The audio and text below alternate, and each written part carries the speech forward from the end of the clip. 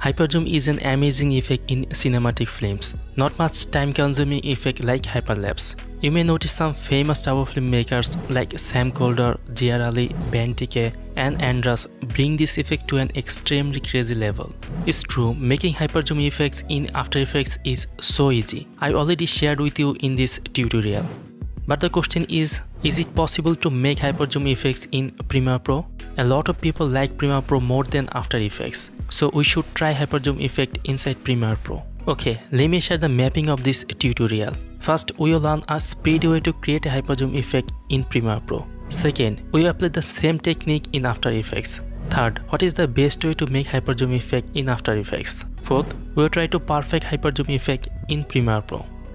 First of all, right click on the video. Choose speed or duration. This pop-up window shows the speed of this video is 100% and the duration is 30 seconds. Now we can increase the speed of this video to 800 or 1000. This way we change the length of the video from 30 seconds to 3 seconds. Finally hit OK. Well, this video runs so fast, but there is no feel of a hyperzoom effect. If you see here on the program monitor, you find there is no motion blur. Let's make it better by right clicking on the clip and selecting the speed and duration. We have three options in the time interpolation: regular frame sampling, frame blending, and optical flow. I have a separate tutorial regarding optical flow. If you want, you can watch. I'll keep the link in the description. For the hyperzoom effect, we must select frame blending and hit OK. So you have already noticed it made some changes. Let's play the video once again. Now I'm gonna make the same hyperzoom effect in After Effects. Later I'll be back to Premiere Pro to improve this hyperzoom effect. So we have the same clip in After Effects. Now we need to right click on it, go to the time and then select time stretch. The stretch factor is now 100. We have to make it 10 to decrease the duration of this clip from 30 seconds to 3 seconds to increase the playback speed of this video, and then hit OK. Now we can play the video by hitting the space key on the keyboard. But it is not OK. We should add some motion blur to this video. And this icon is for frame blending. If we enable it for this video layer, then it blends images to create a motion blur feel in the high speed area of this video. Let's play the video once again. We basically apply the same technique in Premiere Pro and After Effects. Here is a comparison view.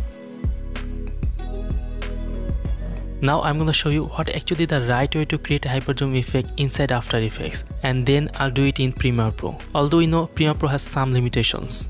First, uncheck the blending option. As we already increased the speed of this video, so now we have to apply the pixel motion blur effect to this video from the effects and presets. Expand the motion blur effect as we wanna change a couple of settings here. Shutter angle, I wanna increase its value to 360 and it made some changes.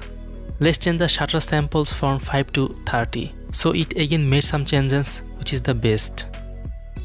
Okay, now I'm gonna get back to Premiere Pro to do the rest of the work.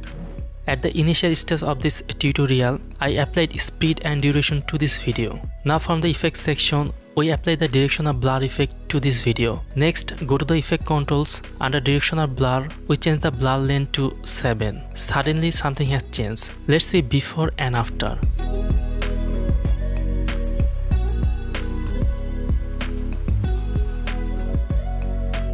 At this moment, we can change the direction to around 90. Let's see the image. It made a lot of changes, which is perfect for hyperzoom effect, but the whole image is blur, which is an issue, and we can fix it just in a moment. So first, select the ellipse tool to create an ellipse mask on this video. Change the masking points carefully following this video. Inside the mask is still blur. To fix it, check on the inverted. That's fine, the problem has gone. And it is time for the final touch. We can increase the mask feathers value to around 110. Well, now we can see the comparison view with After Effects. I think both are perfect now. So only applying the frame blending is not enough to create a better hyperzoom effect. This is actually the goal of this Premiere Pro tutorial. I hope you get it better. If you have any suggestions about this tutorial, please feel free to let me know in the comment section. And thank you for watching till now. See you later in the next tutorial.